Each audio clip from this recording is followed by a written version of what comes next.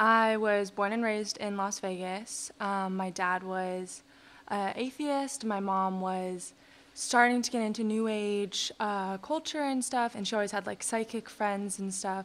And so I grew up in that culture of just a very worldly experience since I didn't have Christian background.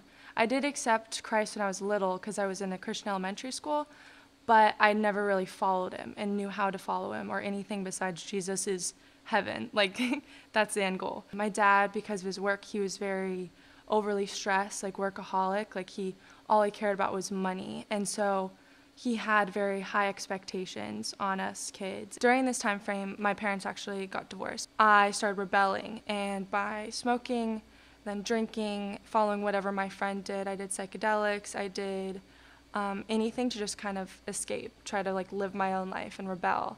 And even my friend, when I was 16, my best friend, he was gay, he was a Satanist. So he was into Wicca and all that stuff, and we were into witches together, go to psychic shops, like all that sort of witchy things, just to kind of like feel something, because we're naturally spiritual beings. So like I was just looking for anything of the world. So when I was 16 at a music festival, I was approached by a modeling agency, and I ended up accepting. And so I did local modeling in Las Vegas, and then because of just wanting to escape, I ended up moving to New York and started modeling there. And with modeling there, it was just a very cutthroat industry. We were all compared.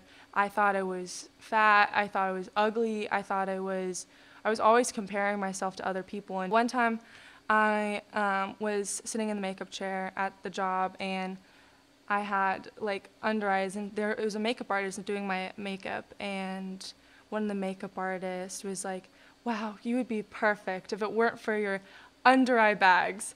And this other person, my scouting agent, pointed at my butt, which I didn't have a butt, but it was just like my hips. He was like, "You need to run an hour a day to keep your figure." And I almost had a Calvin Klein deal as well.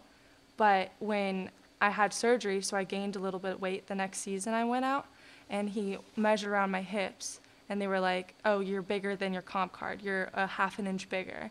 And my agency got really mad at me. And so because I couldn't live up to their expectations, I was just like ready to quit. I just didn't want to be there anymore. So I started looking into colleges because I was just looking for anything. I was so depressed. I was just wanting something to control and to feel like I could obtain and stuff. So I was interested at that time in marine biology, zoology, and film.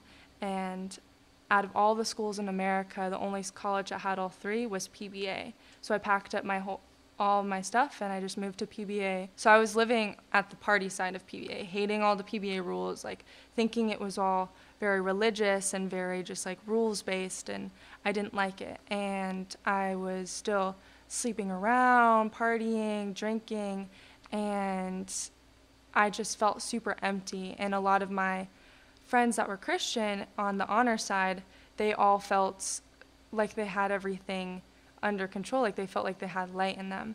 And I would just always like compare myself to that and wonder what I was missing. My roommate and my honors friends, the ones I was living that double life with, they stepped in and they just pursued relationship with me, even though I was like such a fraud. They kept pursuing relationship with me because I was just like, "Lord, if you're real, if you're out there, and if you want me just as much as people say you do, then just come in and change my life and make me feel better, because I can't do it myself."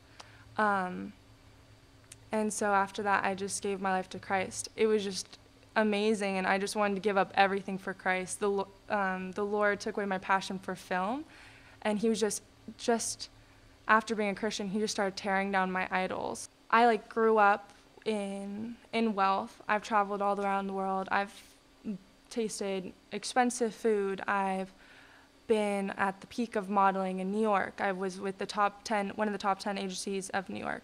I partied in LA. I've done drugs. I've had sex, like all this stuff of the world, and none of it satisfies. And I've tasted and seen that the Lord is the only thing that truly satisfies, truly gives all joy, all peace, all comfort, all love. Only thing I can give to Christ is my love and my adoration.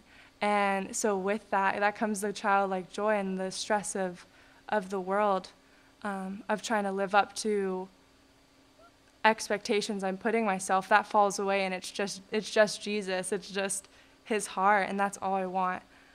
Is just the Lord's heart and to know him.